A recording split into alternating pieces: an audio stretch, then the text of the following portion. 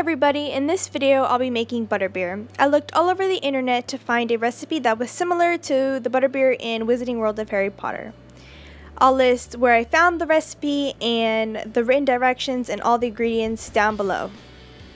Let's get started. In a small saucepan over medium, combine 1 cup of brown sugar and 2 tablespoons of water and stir them together.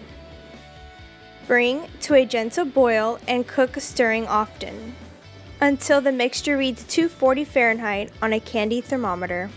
Stir in 6 tablespoons of butter, a half a teaspoon of salt, a half a teaspoon of cider vinegar, and 1/4 of heavy cream. And as I said earlier, you're going to stir those all together and set aside to cool to room temperature. Here's a tip. Make sure you measure out all the ingredients beforehand so it's easy to just pick it up and pour it in when time arises. Once the mixture has cooled to room temperature, stir in a half a teaspoon of rum extract. Now don't get your wands in a knot. This isn't real rum, it's just an imitation rum, so it's totally children friendly. But I guess if you wanted to get a little tipsy, just add the real thing. Woohoo! Now you're done with that. Now go get a mixing bowl and combine a half a cup of heavy cream and 2 tablespoons of that brown sugar mixture you just made. And get the scary electric mixer thing. You should have saw my face while doing this. When I was putting it into the bowl, I was like, it's gonna go everywhere.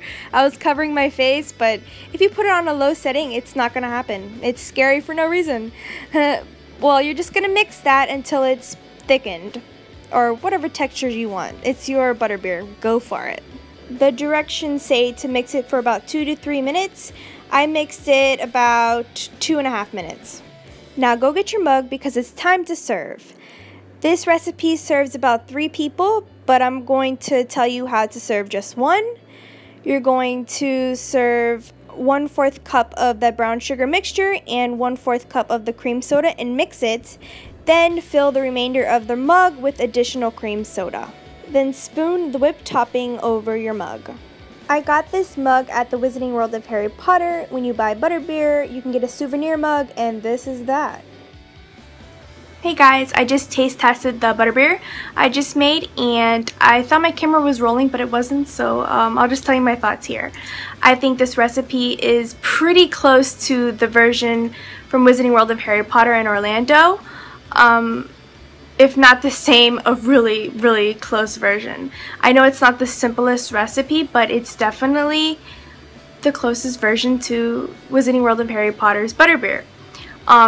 Let me clarify, this is not the slushy version, this is the cold version. I don't know how you could make it slushy, I don't know, I guess add ice and blender it, I'm not sure, don't quote me on that. I guess you can Google that and figure it out.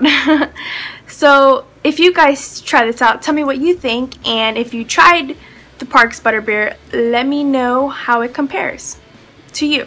I think it's pretty close. It's pretty good too.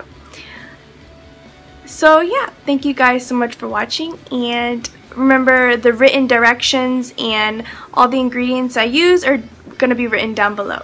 So thank you for watching.